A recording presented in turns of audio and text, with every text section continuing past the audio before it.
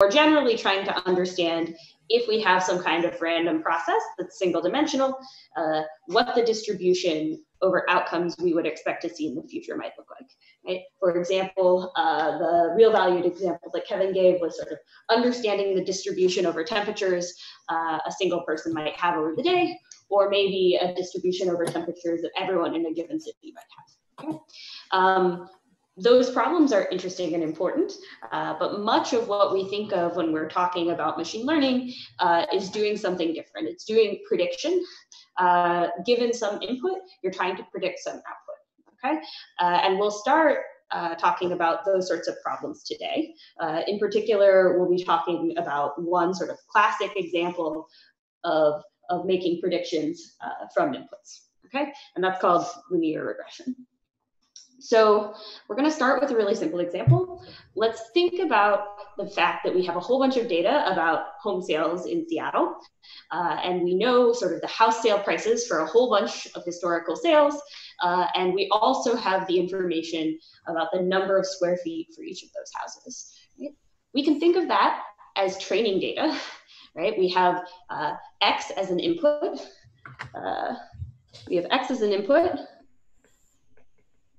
And we can think of Y as an output, right? Where we're hoping that from the number of square feet, we might be able to say something about how much a house will sell for. Okay? And we might have a bunch of data, which is represented here as a bunch of dots on this graph. Okay. So the general process that we use in machine learning, and it's something that we'll return to again and again, is this idea that we first decide on a model, right?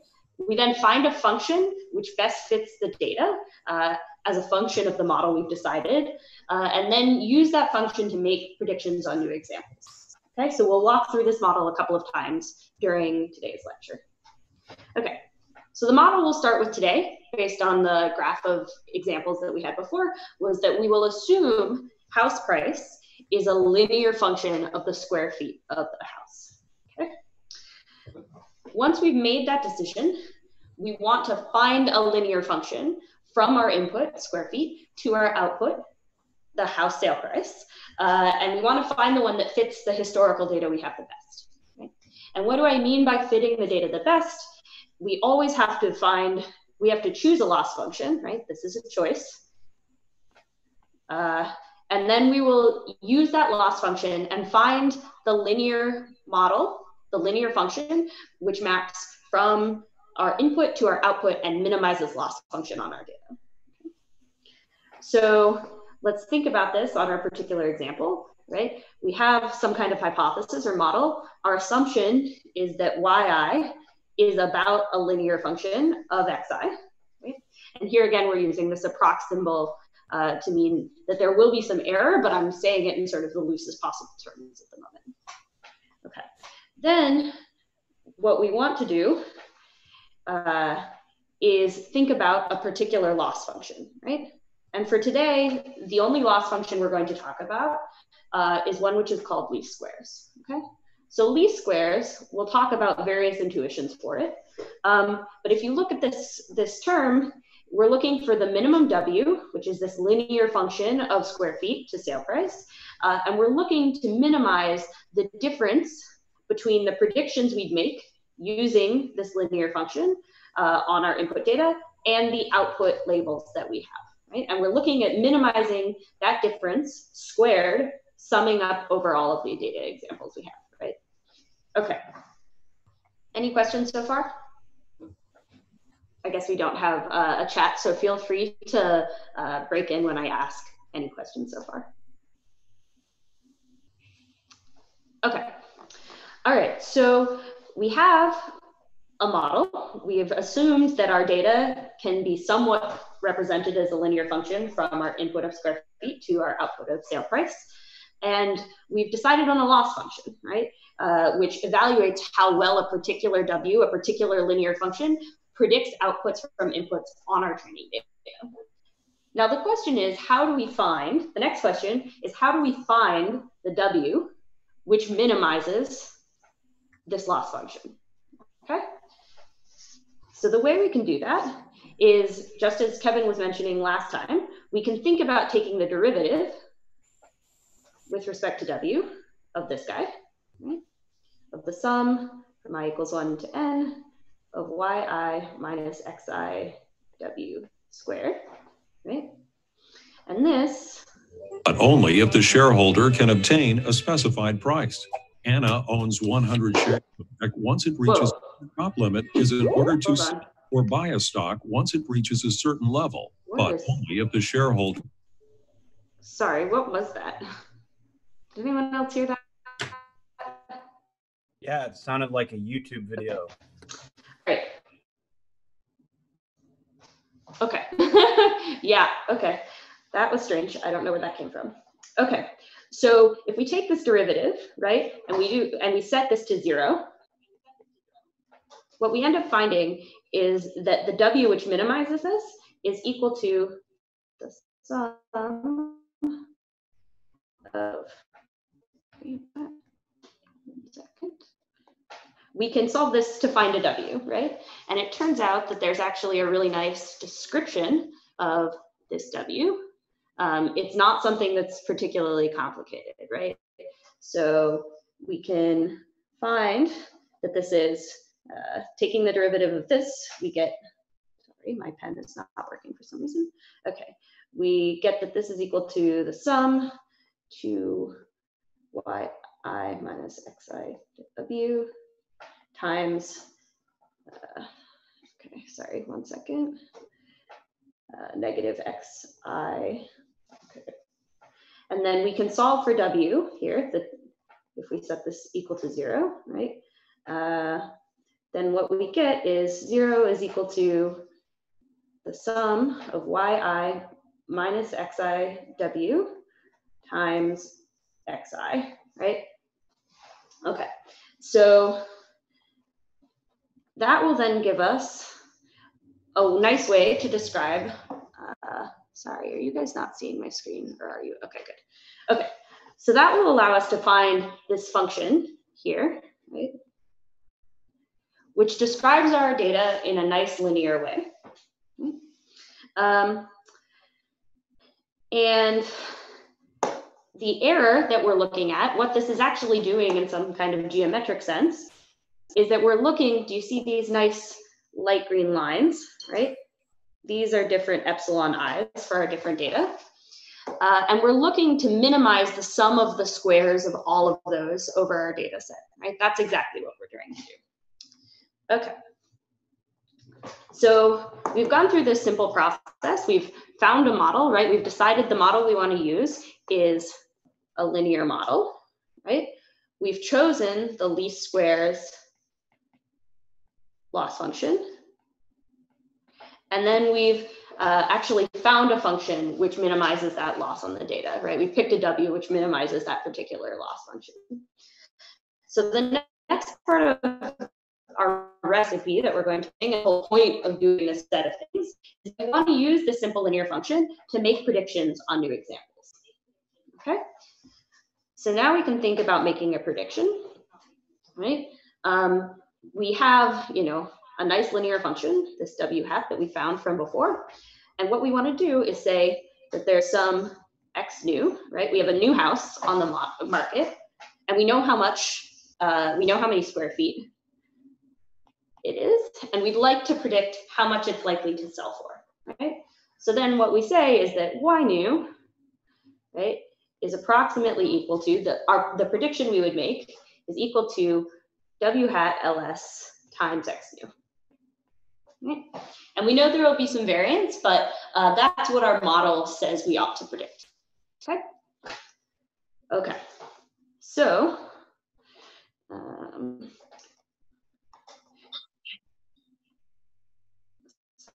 sorry about that. There's extra slides here. Okay. Great. So now I think we want to go through this, not just thinking about square footage, because we all know that square footage is going to be a pretty imperfect approximation of the total set of things that actually define how much a house is going to sell for, right? Instead, let's think about that we might actually have many different features or many different properties of a house that are actually going to determine the house price, right? Presumably the zip code, the date of the sale, the number of bedrooms, the number of bathrooms, the number of car garages, all of these sorts of things are actually going to impact the house sale price that we're trying to predict, right? And if we have more of those inputs, the hope is that we'll be able to predict a better estimate of the house sale price for all of these different houses, right? So now, the only thing that has changed here, well, there are a couple of small things, is that we're now assuming that our training data lies in RD rather than R, right?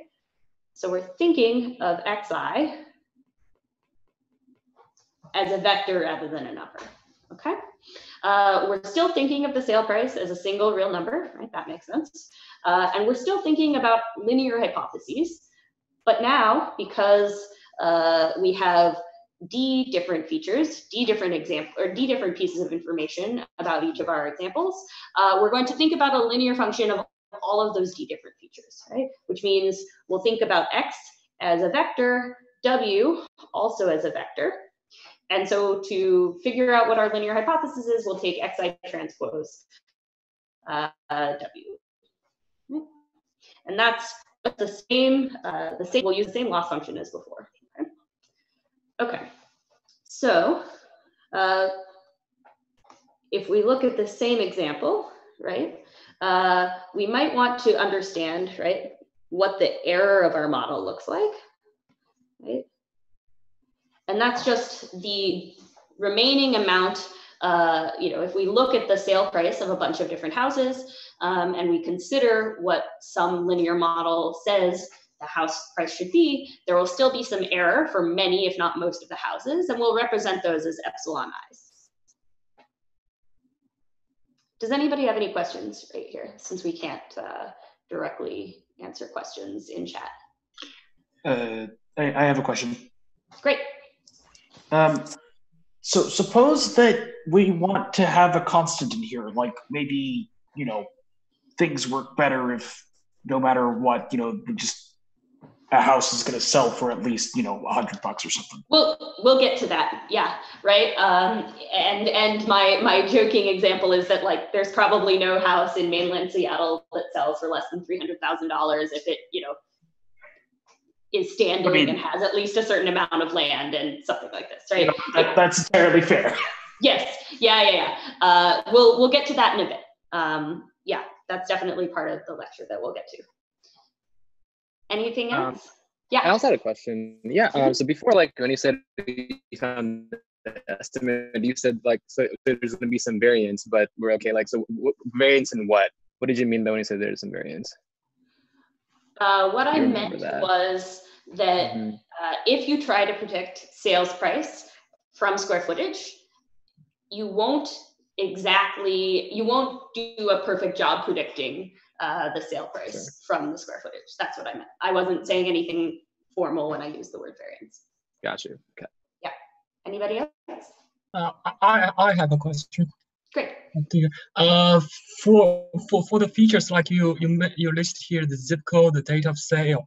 One question is that some features that you listed here, it's not comparable, and but when we're training, we need a feature vector. This is one question. Another question is that how we justify our selection of features, like why the zip code, why we choose zip code, and how important the zip code plays the role in the prediction. And yeah, that's my second question. Absolutely. Great. So the first question was, zip code and date of sale. Those are weird features from the perspective of thinking about all of these things as real values, right? Zip codes certainly aren't real valued. They're usually 5 digits, or maybe now they're 9 digits. I think that's the right number, 5991. Yeah, okay.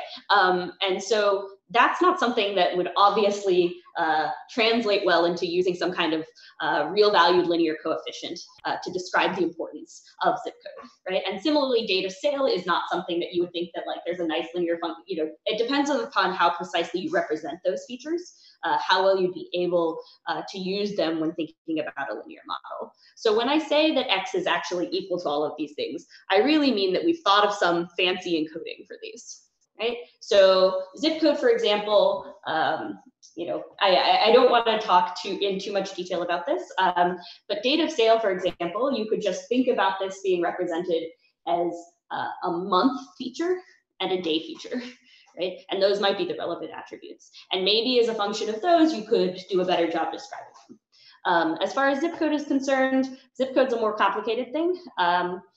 So maybe I'll leave that to, we can discuss that offline after the class.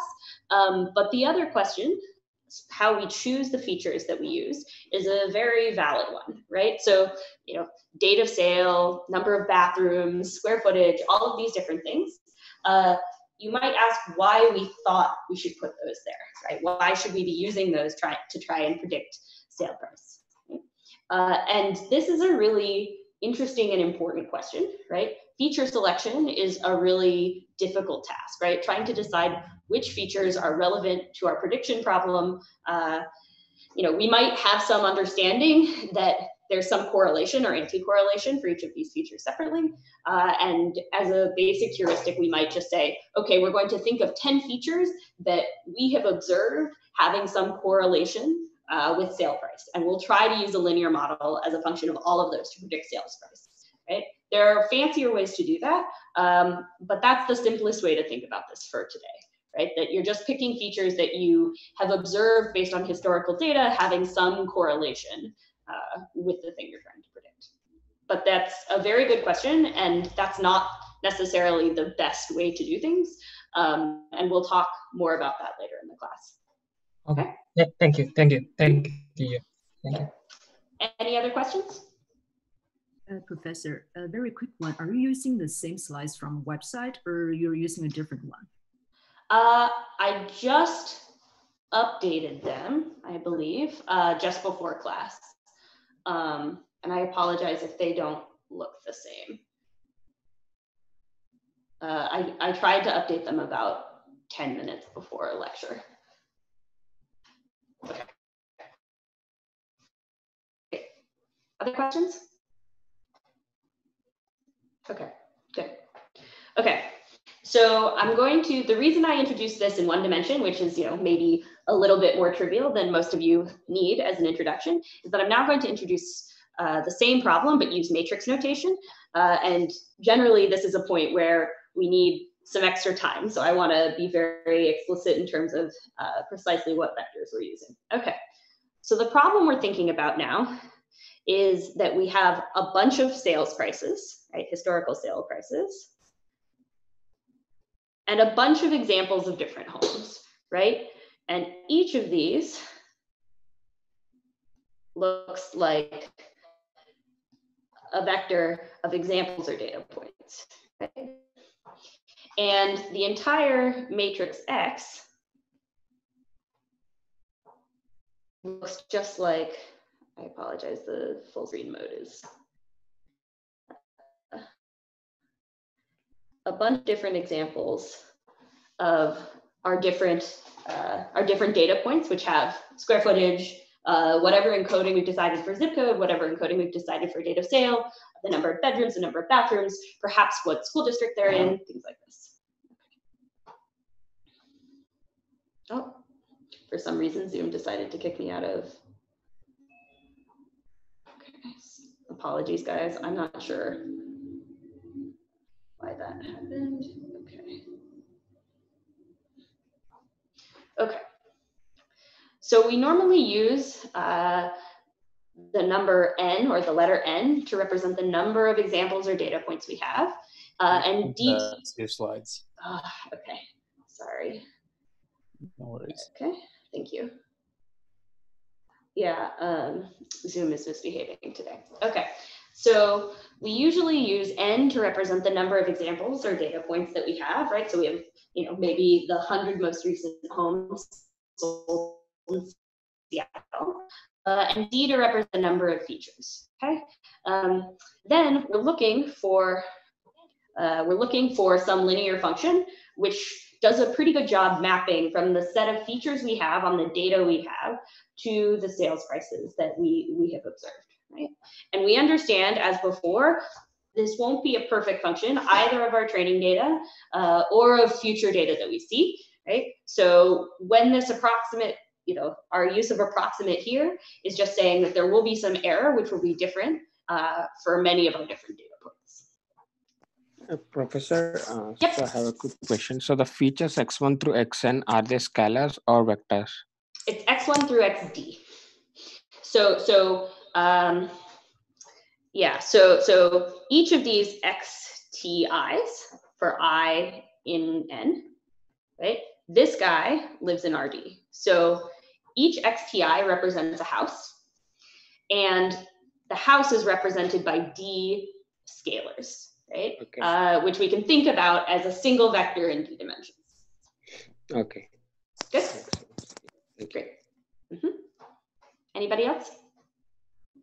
Okay, great. Okay, so if we're just going to write down what this looks like in matrix notation, right? Matrix notation so far just means bold letters, right? So rather than little yi, we think of capital Y, which represents all of our yi's put together in a column. And we then think about capital X is just the matrix, of all of our xt1 through xtn, right? These are just all of the examples of houses with all these features stacked on top of each other so that we now have a matrix. Okay, and epsilon is also bold, although LaTeX does a poor job with bold for certain Greek characters. Okay, so let's go back to our recipe, the recipe that we've talked about for how we should do prediction in machine learning, right? We should decide on a model, right? And as before, we're thinking about a linear model, right? But we're now thinking about a linear model in d dimensions. And as a previous question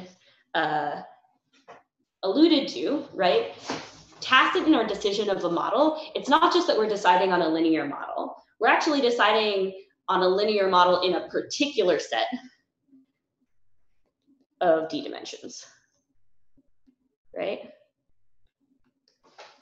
The ones we're deciding that we're going to try to predict sale price from the set of d dimensions that we have gathered and we have in our data set.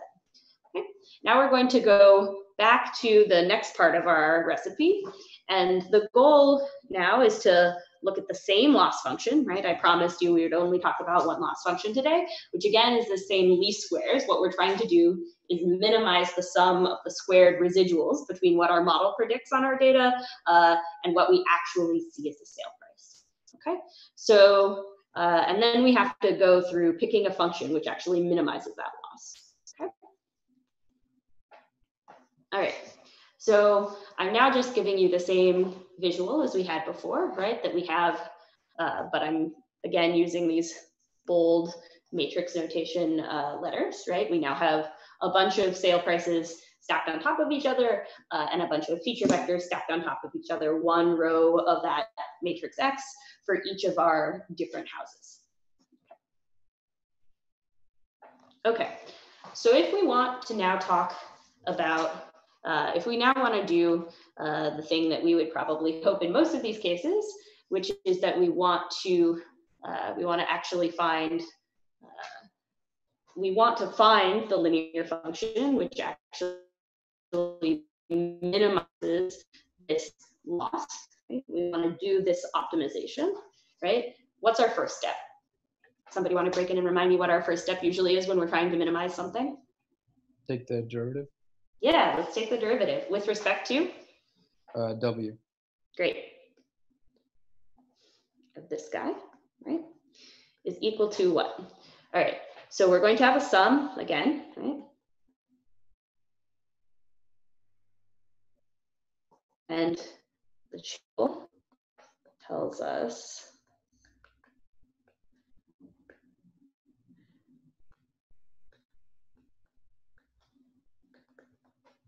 okay. All right, so if we look at this in matrix notation, sorry, I'm having some screen problems on my side, one moment. Okay.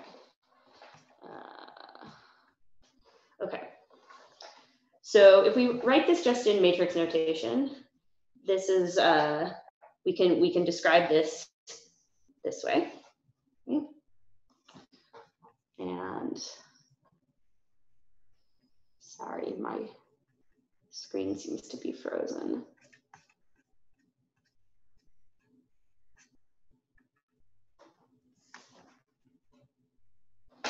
Okay.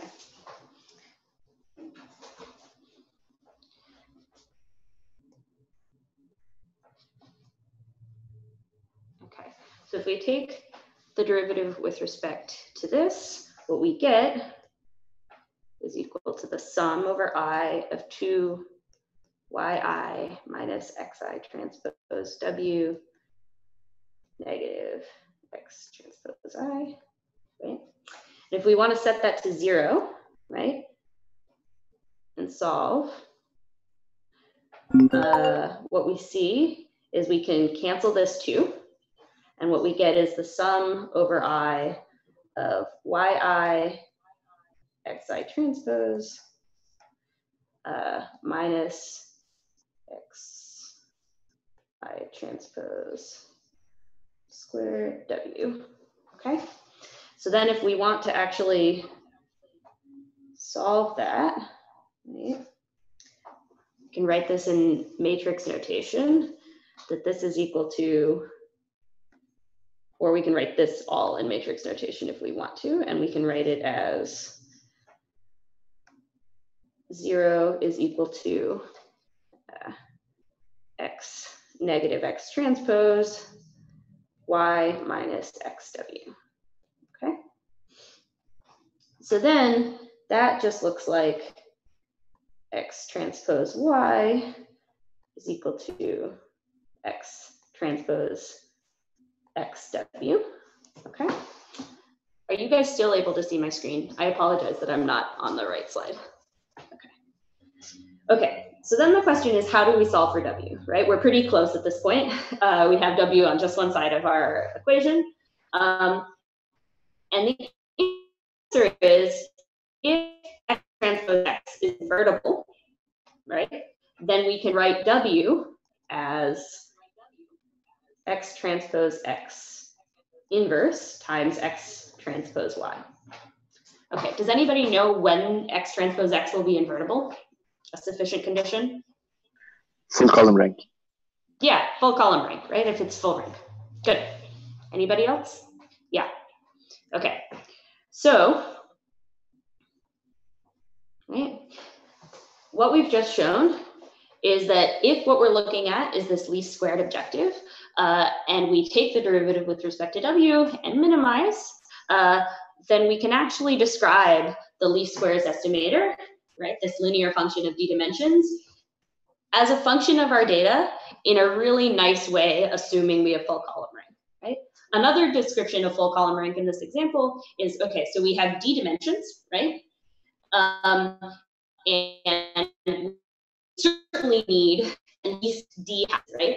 We can't have a full rank x transpose x if we don't have at least d houses, right? Although that's efficient, right? That's definitely necessary. Okay. Yeah. Jamie, could you repeat the previous parts, what you just talked about, because your internet's it's a little poor, so we didn't hear very clearly. Sure, 1 second. Let me actually switch. I have several networks at home, so let me. I see.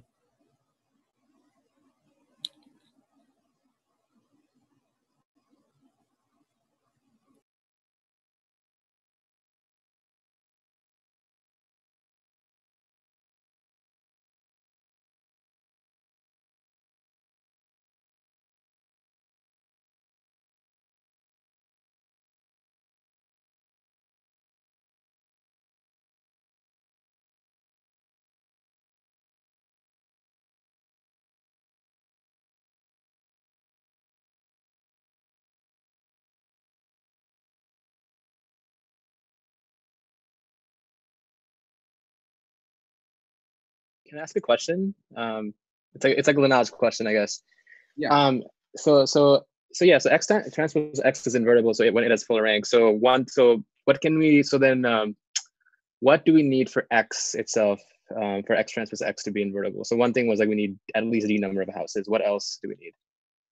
Yeah, so that's a great question. For X transpose X to be invertible, you basically need X to be full column rank. So what is sufficient for that to happen? If you have any D houses that are linearly independent, that is sufficient condition for X transpose X to be full rank. We'll also see that when we talk about SVD later in the quarter, it'll be very sort of clear what these conditions are and the difference between just being full rank and being nearly full rank, because you can have something be like almost full rank but not quite there, and so it's kind of a gray area, and we'll quantify that in very precise ways later in the quarter. Gotcha. But for now, for the first week or two, we're just going to take X transpose X to be invertible and well conditioned in the sense that it on a computer it will be fine. No, when you say full rank, you mean like every single column of the matrix has a pivot? By full rank, I mean that so X transpose X is it's a square matrix. That means for any square matrix, that means that its eigenvalues are real valued, and that its eigenvectors are unique. And so what that means is that it has D non-zero eigenvalues. And that's what I mean by it being full rank. And in the case of X, the matrix X, a non-square matrix X being full rank, it means that it has at least D linearly independent rows. So like if you take there exists some D rows of X such that those, if I were to look each row as a different vector, each vector is those set of vectors are linearly independent. Are the columns the vectors? The columns are vectors and the rows are vectors because X is a matrix, and so we can think of them. We can go back and forth. So there's column rank and there's row rank. But I'll let Jamie take it. Sorry, apologies that I've never had internet problems at my home before, and I actually managed to be perfectly connected when Kevin was doing this, so apologies. I don't know exactly what's going on. I have business grade internet at home. I guess everyone else is working from home too. Okay, so as we were talking about, right, if we think about X, right,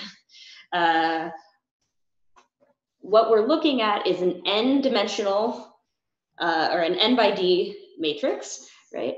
And n in particular is the number of houses we have examples for, and d is the number of d is the number of features, right?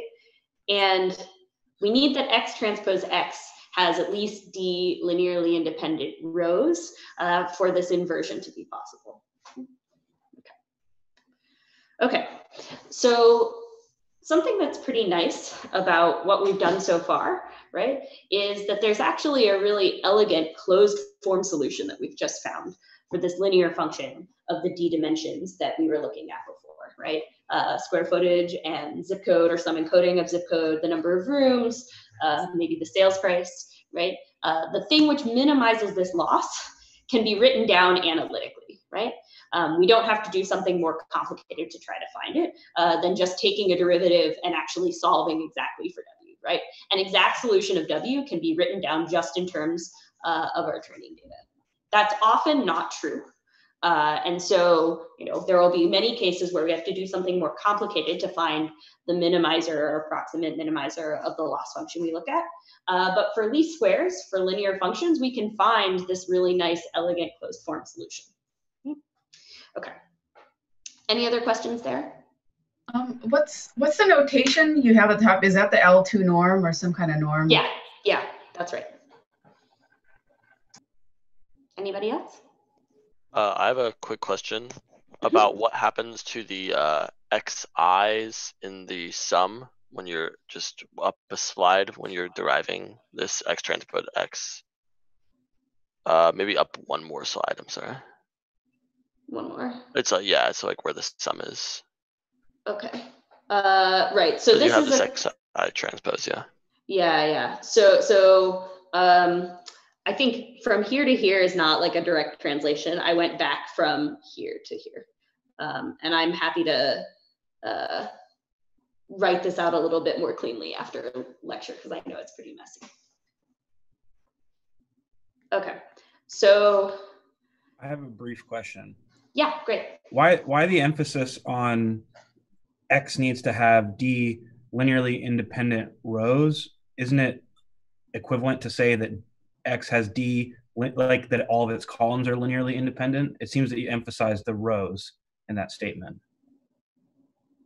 Okay, so I think I want to talk a little bit, as Kevin said, right? Like, so we definitely need, let's see, I'm just doing the math in my head. So if we have D linearly independent rows, that's sufficient. If the columns are linearly independent, I guess the question is whether N and what is the relationship between N and D, right? So I guess thought they're equivalent. N has to be at least D. And yes, they will be equivalent if N is at least D. Okay. Yeah. Great. Okay. Yeah.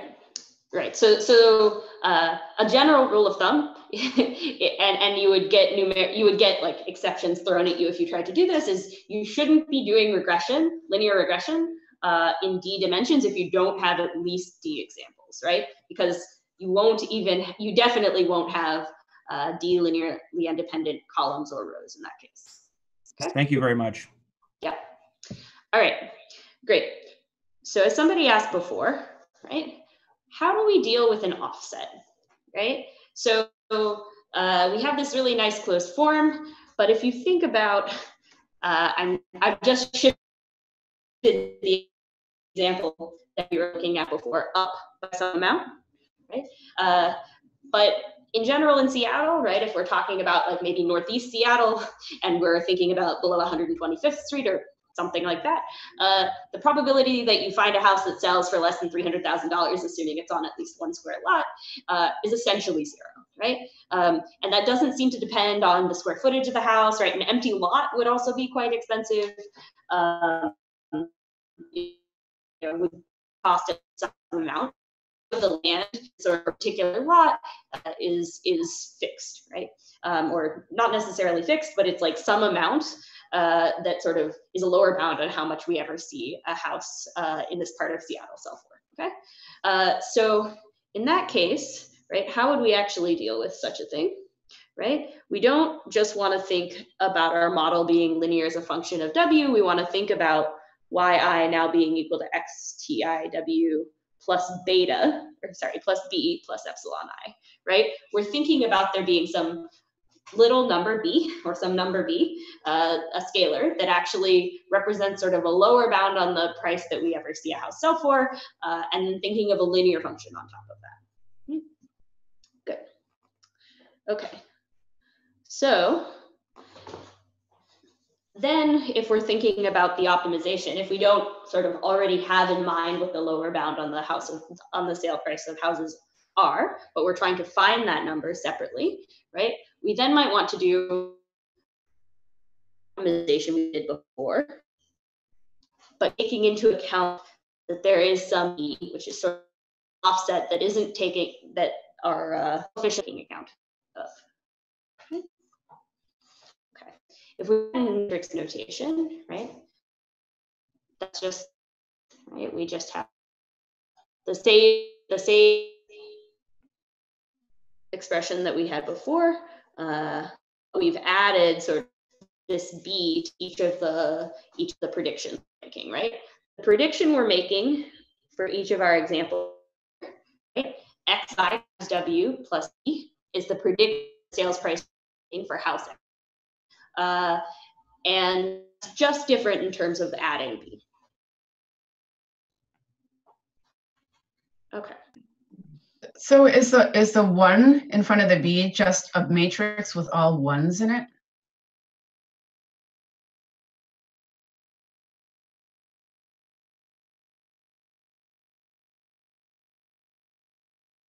Not sure if Jamie dropped. The matrix, the one indicates a vector of ones.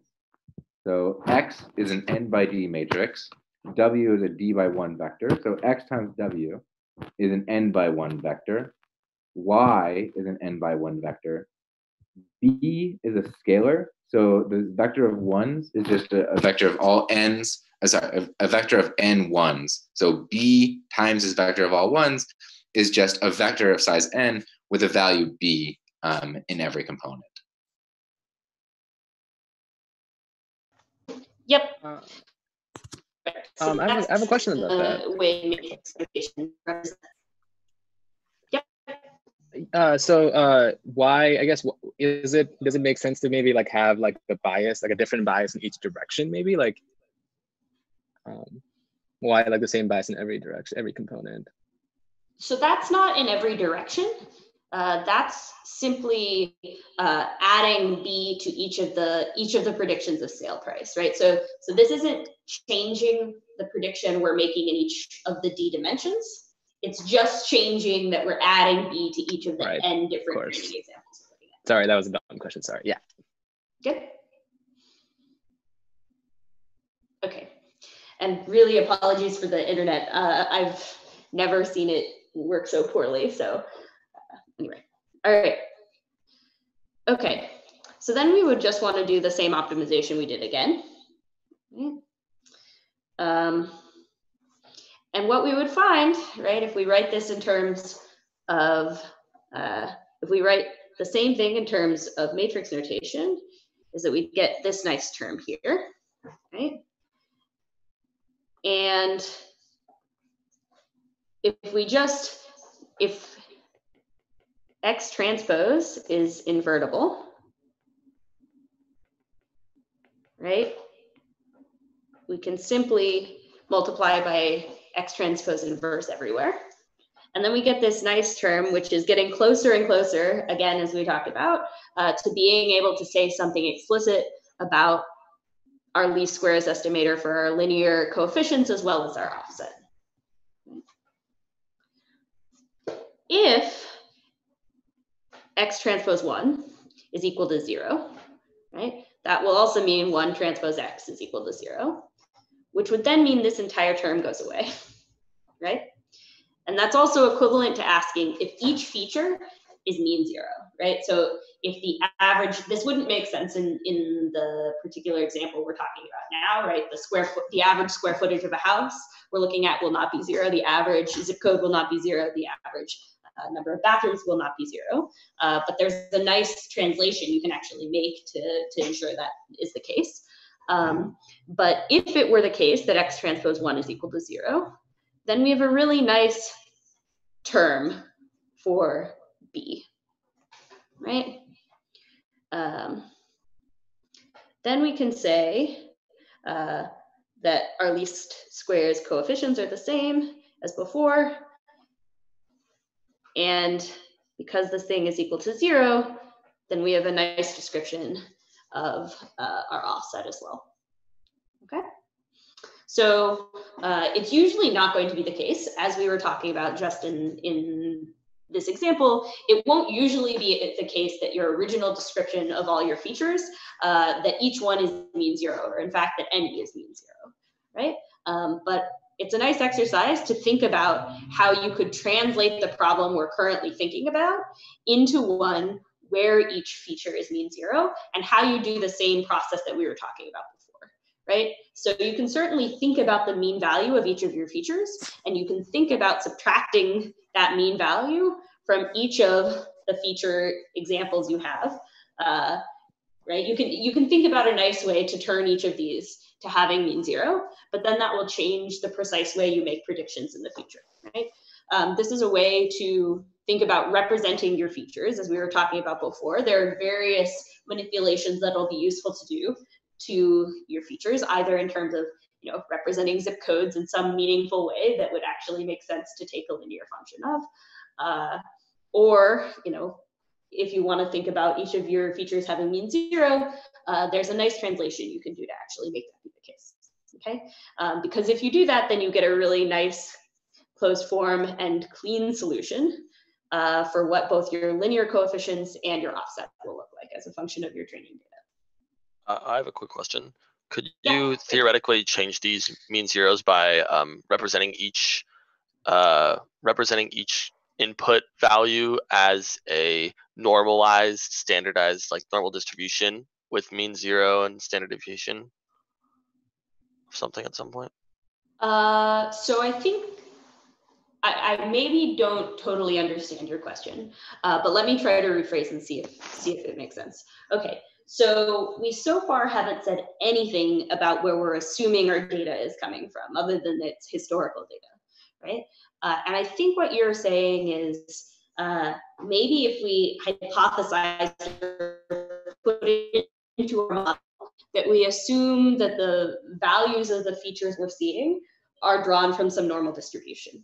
Then expectation, right? If they're drawn from a normal distribution with mean zero, then in expectation they should have, you know, the feature values that we see in our particular training data should have mean zero. But they won't exactly, right? That will only be approximately true. And we haven't specified where we're assuming, we haven't decided that there's any particular model that we're married to in terms of where our feature values come from. We're sort of assuming they come from the world and they might have arbitrary distribution, and we really don't know. We don't know that they're normally distributed or mean zero or anything like that. Okay, thank you. Yeah. Any other questions? Okay, great. Okay, so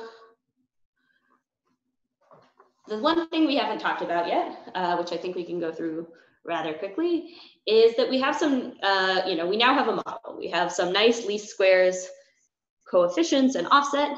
And if we see a new house is about to be listed, how should we predict how much it's going to sell for?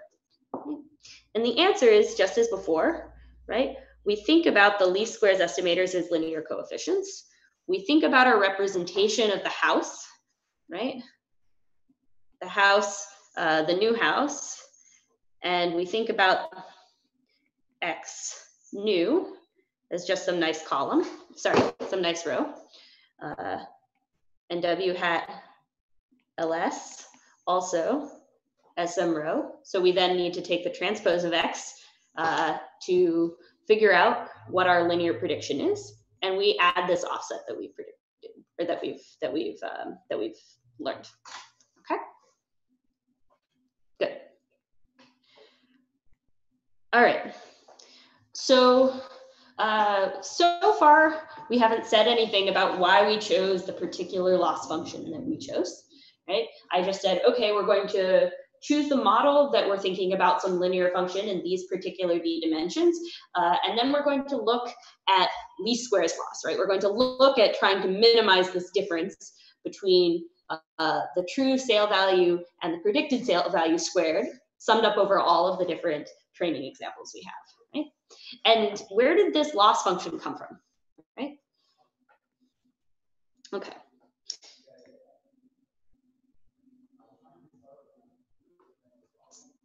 Sorry, did someone say something? Can people hear me?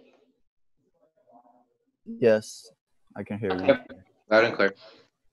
Okay, great. Okay, so why is least squares a good loss function, or where did it come from to begin with? Okay, so let's think, and this is not quite getting to the question that I think Ariel asked just a minute ago.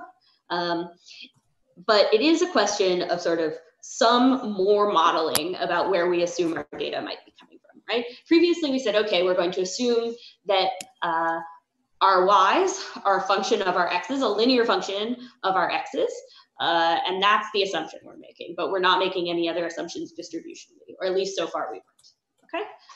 If we instead, if we give ourselves another piece of information in our modeling, and we actually assume that our, noise or error, right? We have different words for this particular term, but like the amount of unexplainable change in sale price that our particular model doesn't explain, right? Where do we assume that comes from, right? previously we sort of just assumed we didn't know anything about it, right? We didn't have any assumption in our model about what that epsilon I looked like. If instead we add the assumption that these epsilons are normally distributed, right? Namely that a sale price is actually equal to this nice linear function of xi, and that there is the only variation from that sale price that would be predicted is a nice normally distributed bit of information. Okay, so that's definitely something somewhat different than what we were talking about before.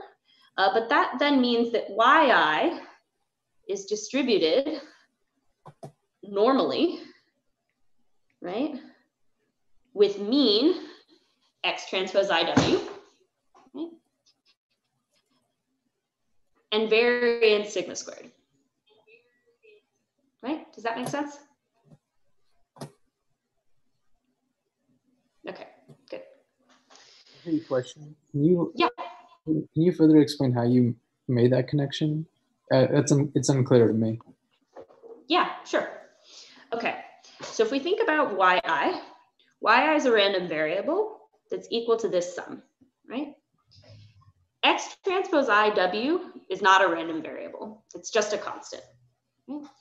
Epsilon I is a random variable, right? And if you think about, if we have a plus some random variable r, right? Mm-hmm. And r is distributed like a normal, right? Then the variable y is distributed normally with mean x plus a y, right? This is a property of normally distributed random variables. If you add a constant to them, right? Right. Then that resulting thing is just normally distributed with a shifted mean over by that constant. Cool. Yeah, okay? makes sense. Thank you. Yeah. Okay. So if we now know, right, this is not making an assumption about where the values of our xi's are our xij's, right, where our feature values are coming from, right, which would be a further assumption we could make in our model if we wanted. Like Ariel was mentioning before, that might be an interesting thing to pursue. We're just thinking about sort of an explanation of where our errors come from and precisely what they look like. Right, we're making a very strong assumption that they have mean zero and that they are normally distributed and independent across each of our different examples. Okay, great. Okay, so that would then mean if we think about, like we talked about last week, if we wanted to maximize the log likelihood that we were talking about last week, right, which means we want to think about the probability of the data given W that we know and sigma, right? And then take the log of that, right? Then we just get this nice term, right? And this just looks like the density function of the normal distribution with mean X transpose I W. Okay, so what that means, okay, is that if we want to actually minimize this thing, right? What we did last time when we thought about, maximize this thing, we thought about maximizing the log likelihood of some data, right? And one second. Okay. Right? The way we would do that is we'd take the derivative, right? And if we take the derivative with respect to W of this guy, right? First thing we should do, actually, is we should use this nice log that we have and understand that when we take a log, right, a product becomes a sum. So we then get 1 over 2 pi sigma to the n time plus, right, this whole guy, the sum of the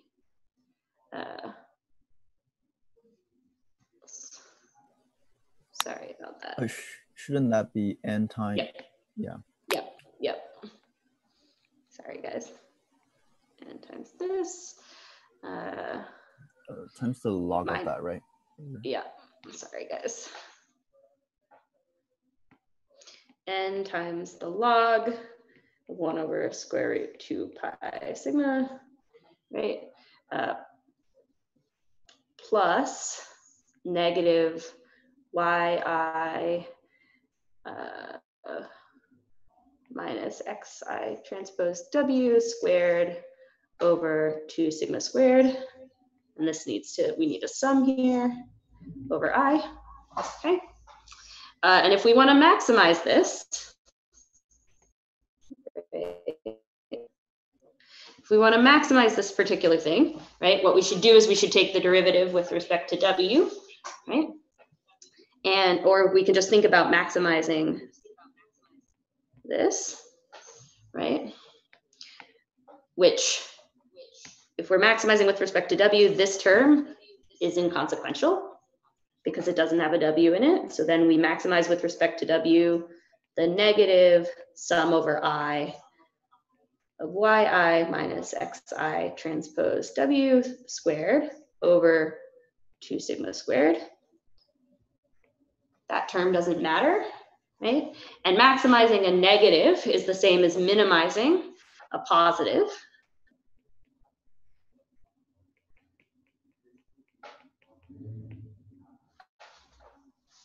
And now what we see is if what we are thinking about is maximizing the log likelihood given our data, assuming that our noise is normally distributed and our data is actually a linear function of these d dimensions we have, the way you maximize the log likelihood is to actually solve the least squares problem that we were talking about before, right? So this is the reason, or a reason, you might want to think about the least squares loss function, right? It is a nice description of maximizing the log likelihood if you assume your noise is normally distributed. Questions about that? Where did the E go when you did when you changed the product? Oh, sorry, to a sum? I might have lost it. So if I take log, if I don't take log, but I actually take ln, right? Then ln E becomes 1. Okay. Yeah. Can I ask a question? Yeah. So how can we interpret the estimated parameter values when the density that we assumed about the error term is not the actual data generating error density? So that's a good question. The error term, if we don't actually assume our error is normally distributed, there are several different ways we can interpret the errors we're making, right? And that's related to what I'm going to talk about next. But informally, if we have errors, right, if our model doesn't perfectly predict home sale price from the D dimensions we're looking at, that can be a signal that we either don't have enough we don't have enough different features, or maybe we're using extraneous features, or it might be the case that we don't actually have a linear, using a linear function of D dimensions is not sufficient to predict house price, right? Or it could be the case that the errors we're making are just not normally distributed or are not independent across houses, right? There might be some, there definitely are a variety of different reasons why our noise might not be normally distributed, and it can indicate one of any number of different things. Thank you. Yeah. I have another question. Yeah. So like, I guess in here, I'm so like looking at like the minimization procedure, like it doesn't seem like, so it seems like what matters is the fact that you assume your epsilons are normally distributed with mean 0, but like the standard deviation doesn't really come into play here. That's right. Yeah. Okay. So yeah, so it doesn't really come into play here, but that doesn't mean, you know, sort of, that's it, in short.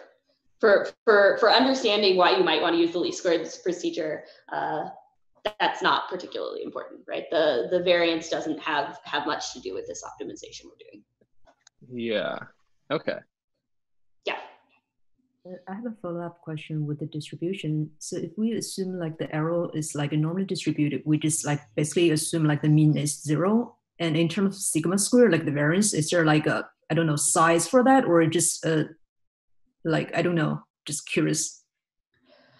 Yeah, so, and this isn't exactly, so one simple answer is that you could, if you believed your noise was normally distributed, but you didn't understand what, or you didn't know what your expected variance was, it's conceivable you could try to predict that from your training data. And we'll probably talk about how to do things like that later in the class. That's kind of beyond the scope of this lecture, but you could imagine, right, taking all the predictions you have, looking at the difference between the predictions and the actual sales prices, right? And that gives you a sum of a vector of epsilons. And you could think about sort of, you know, the maximum likelihood estimator of the variance given the data that you have, right? If you assumed that that was normally distributed. Okay, thank you. I have another question about the distribution of the error. Yeah. So why do we want to assume that the mean is 0? Because in the linear model, there's no constant term. If there is one, then you can absorb that mean, and otherwise, I don't see why we want to assume it's 0.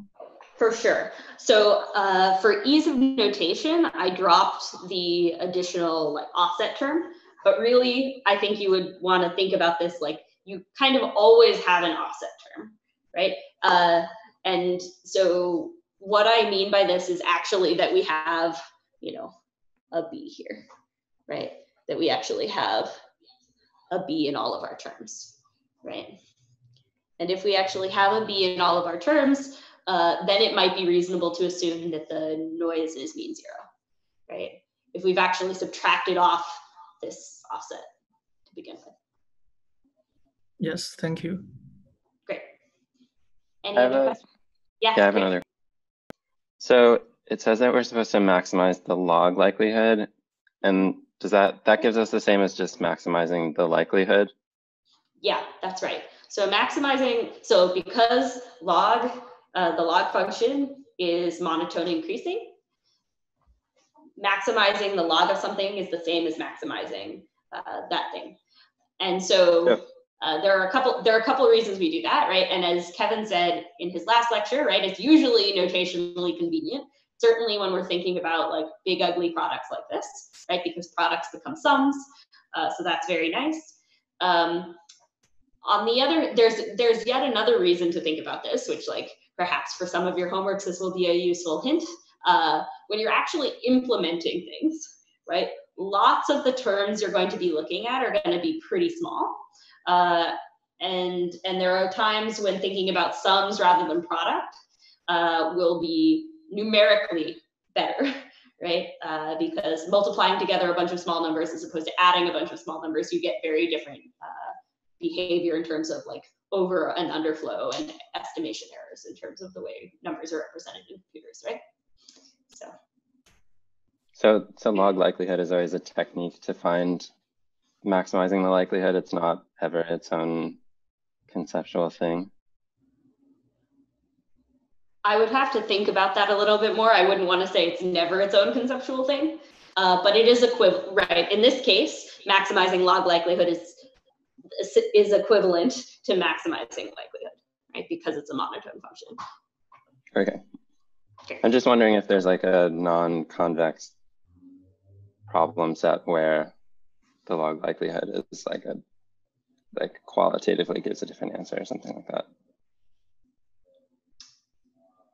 I don't think so, but I want to like think about it a little bit offline. I'm not sure. Okay, cool. Yeah, cool.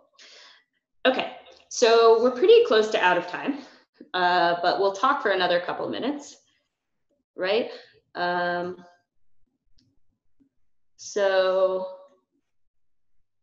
Okay, so our historical, our example previously, we sort of assumed or we saw based on our data that the regression problem we were solving was actually reasonably solvable by a linear model, right? We saw, you know, at least by this sort of cartoon picture that I gave you, that the number of square feet roughly correlated with sales price in a nice, reasonably linear way, which is to say, you know, if you look at the loss of the least squares estimator that you find, it's reasonably small, right? On the other hand, there are plenty of examples where that won't be the case, right? What we might see, maybe we don't have the number of square feet, but instead we have something like the date of sale in Seattle. And if we try to find the best linear fit as a function of date of sale to sale price, we might notice that that, you know, both by visual inspection and by looking at the loss function that we actually incur, the loss we actually incurred, that the best linear function of the examples we see is really quite poor, right? It's not a good representation of a function from the date of sale to sale price. We have a lot of error in doing that prediction. So there are several reasons, as I mentioned briefly before, right? So this is one example where you might notice that your error is not normally distributed. It's not mean zero. And it seems to be a function of the date of sale, right? So those are all different examples why our epsilon I, in this case, wouldn't be normally distributed with mean zero. So what this is suggesting is one of a couple things, right? It might be the case that the date of sale simply doesn't predict price well, right? And in that case, right, if you were thinking about this, again, cartoon two-dimensional plot, what that would look like is basically a random smattering of points, right? And we don't see quite a random scatter of points in our particular example here, right? Instead, what we see is that there are points that are, you know, have a nice rainbow shape, right? Which is suggesting that there might be some representation or some function from date of sale to sale price. It doesn't seem totally random. There seems to be some correlation, but that correlation doesn't seem to be linear in nature. So if we go back to our recipe for thinking about how to do prediction, right? What we generally want to start with, again, is deciding on a model, which previously we thought of thinking about just a linear model, right? And now we want to think about maybe some other kind of polynomial or other nice set of functions, right? In this first example, we'll talk about quadratic, right? So now we're going to say, all right, we're throwing linear models at least partially out the window. They don't seem to be a good fit for our data from our particular feature to our particular, or a set of features to the prediction we're trying to make on house sale prices. Instead, we're going to think about quadratic functions from date of sale to price, okay? Okay, so then what we might be looking to do is predict sale price from date of sale with a quadratic function, right? Okay, the next part of our recipe is that we still, you know, we have our model or our hypothesis, but what does it mean to find the best quadratic fit, right? Best linear fit, we previously said, okay, what we want is the model that minimizes our residual error squared, right? And we'll talk about in just a second, maybe we'll actually talk about tomorrow, but we can say that the loss function we want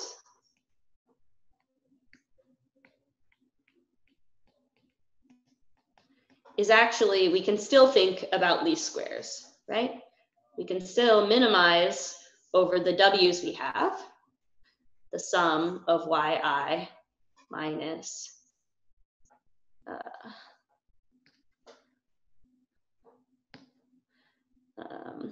in this case, we have this term here, right? The sum over j equals 1 to d of xij, wj I, right? Plus xij squared wj2. Right? So, and we can square that. right? So we can still think about least squares error. And apologies, I'll clean these up a bit after class, right? We can still think about least squares error when we're thinking about quadratic functions, right? It looks the same. We're just looking at the prediction we make, and we're subtracting the prediction we make from the sale price we saw, squaring it and summing it over all our examples, right? That still makes sense here. Okay, so we're out of time. So on Wednesday, we'll pick up talking about sort of quadratic and polynomial regression, which gives us like a stronger set of models to model the relationship between the features we have and the thing we're trying to predict. All right, thanks everyone. And I'll stick around for questions.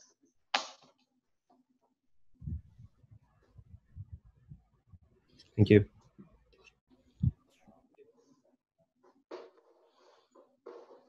I got a quick question about this hypothesis that you have this equation with the sum of j up to d of xij wj. Could you just briefly explain that? Just in general, I didn't quite understand it. Yeah, sure. So if we're thinking about quadratic functions, right?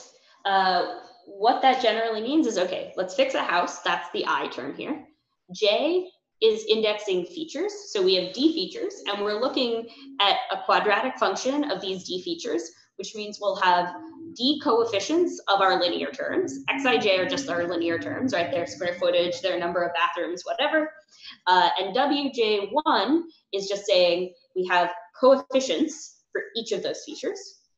And then Xij squared, Wj2, is just saying we're looking also at the squared value of each of our features. Xij squared is just saying, look at the number of square feet, square it, and then we'll have a coefficient for that too.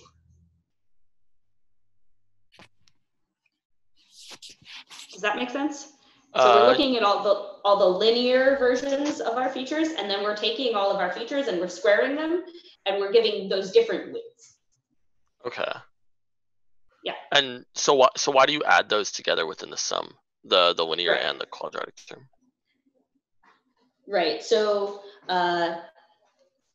we're making an assumption, right? Again, sort of when we pick a model, we're assuming we can do a reasonably good job predicting sale price as a linear function of all these different terms, as a linear function of our original features plus a linear function of their quadratic forms, right? It's an assumption we've made that that would be a good representation or a good way to predict sale price from the features we have.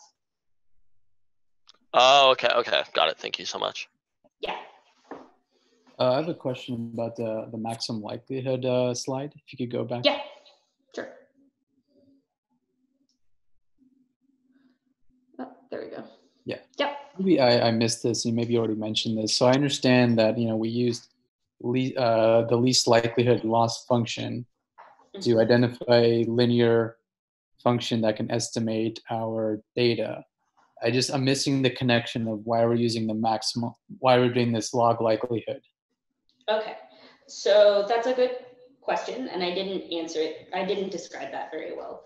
So if we want to think about what log likelihood is doing in this case, what we're thinking about is the likelihood of our data given W and sigma, right? Assuming that all of our noise is normally distributed. Okay, so what that means is, okay, let's think about the probability or the probability of our data given a particular W and sigma. We can write that down in this form, and then we can say, okay, what is the W?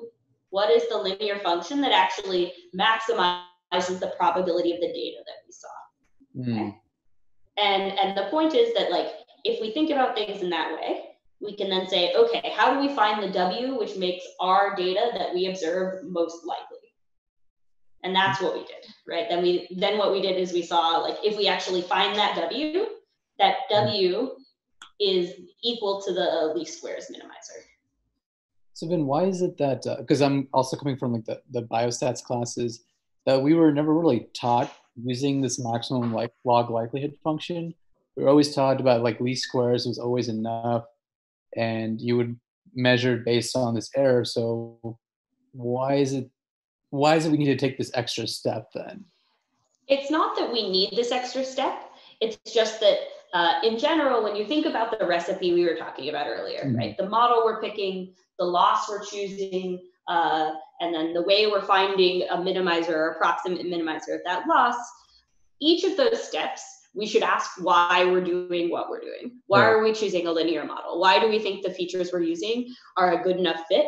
And then why did we choose this weird least squares loss function, right? There, we could think about, not taking the square, for example, in each of the terms in our loss function, right? Wouldn't that be a similarly good loss function? Maybe, maybe not. It depends on what you care about. But the point is that, like, one of the reasons you might care about, or you might think that least squares is a good representation of a particular problem, and that minimizing it is a good idea, is if it's the case that your error is normally distributed, then W that you find solving these squares is the thing that makes your data most likely. Right? So it's not necessary. This was just a point to say that it's generally a good idea to think about why you chose the loss function that you did. And there are many reasons that least squares could be a good idea. This is one. Can you ever, and that makes sense, but can you also just ever have a situation where your least squares, does really, it's very predictive of your data, but you come into a situation where you use log likelihood. So let me just back up. So you're showing that going through the log likelihood, the end equation is our least squares, correct? I just want to make sure it's natural. Okay. Okay, then never mind what my question. This makes sense. Great. Cool. Thank you. I have a question about the. I just want to mention one thing. It's the log likelihood with Gaussian errors. Yes. If the errors were not Gaussian, if the errors were, say, another distribution like Laplacian, which is just like e to the minus absolute value of x instead of e to the minus x squared over 2, which is Gaussian, then you would get a different expression for the log likelihood, and it would not be equal to least squares. And so it's not just that log likelihood, maximizing log likelihood leads to least squares. It's maximizing the log likelihood with Gaussian errors. Right. Absolutely. Just want to emphasize that. Yeah. Thanks, Kevin. Thank you. I had a question about the quadratic hypothesis. So it had two, if you look at the W matrix, it has two columns. So if your price was linear with respect to square feet, and then quadratic with respect to the date of sale, and those are your only two features, then for the first row, if that was for your linear or whatever, or for your linear, the first column would be would have a linear weighting, and then you would expect to have zeros on the second column, because it's not really quadratic. So yes, in the world, if your assumption that the price that is a linear function of square feet and a quadratic function of date of sale, and there are no other features which are relevant, if you had enough data, or if there was zero sort of error, you would expect that the W you recover by minimizing least squares would have that property, right? It would have some linear weighting on square feet, and it would have some non-zero weighting on the squared term of date of sale, but then there would be, zero or near zero weights on the other features in their quadratic form, right? Right. The optimal function, if you had arbitrarily much data and you had no error, would have that property you mentioned, right? Okay, thank you. So I have questions about it's more about the variance stuff, because there's a reading for the chapter. But so I had a question about so one thing that I'm still kind of unclear is this idea of bias variance trade-off thing. So in one of the derivations in the book, they basically said something mean squared error, they decompose into bias and variance, right? And so like, and they said there's a trade-off, but like, why can't you just jointly minimize between, like, why can't you just jointly minimize them? Like, is there explicitly like, you increase this or you decrease this, this goes up? Like, is there like explicitly that, is that something that happens? Yeah, yes, sometimes. And we'll talk about that more on Wednesday. Got you. Okay. Yeah. So yeah, that's right. Another thing is like, so like, talking about like consistent estimators versus like unbiased estimators. So if I get it correctly, so it's like consistent means like if your number of data samples goes to infinity, like you actually recover the true underlying estimator, right? Are you still there? Hello? Hello? Oh, hello? I think she just disconnected. She disconnected. Okay, I guess I'll wait. Hi, sorry. I seem to have lost the internet on my other device. One second. No Can you hear me now? Yeah, you're better. Okay. So I only heard part of your question. So yeah. But so you were asking about